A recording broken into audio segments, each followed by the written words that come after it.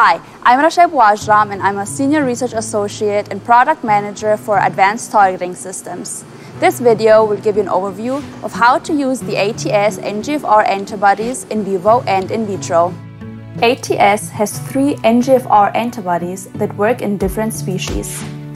ABN01, also known as MUP75, and the affinity purified version, ABN01AP, recognize the P75 receptor in mouse. ABN07, also known as ME20.4, recognizes the P75 receptor in human, cat, dog, pig, primate, and sheep. ABN43, also known as 192 IgG, recognizes the P75 receptor in rat.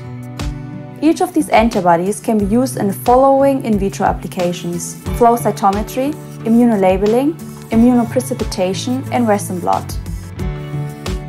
In addition, ABN07 can also be used in electron microscopy and radioimmunoassay. The NGFR antibodies can be used for immunolabeling. For example, here you can see data from human-induced pluripotent stem cells stained to show P75 receptor expression in these cells. Each of the NGFR antibodies is also available as a targeting agent attached to saprin. Each immunotoxin will eliminate cells that express the P75 receptor. This specific neuronal depletion is frequently used in behavior research and in animal models of dementia. You can scan the QR code that will link you to the scientific references for each antibody. When ATS conjugates an NGFR antibody to the ribosome inactivating protein saprin, an immunotoxin is created.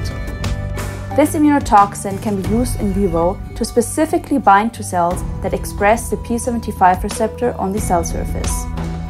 Once internalized, saprin inactivates the ribosomes, which shuts down protein synthesis and causes cell death.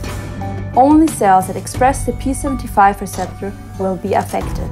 There is no off-target cell damage. Upcoming videos in this series will cover NGFR antibodies with fluorescent tags, creating of a model of Alzheimer's disease using MUP75 SAP, ME20.4 SAP, and 192 IgG SAP.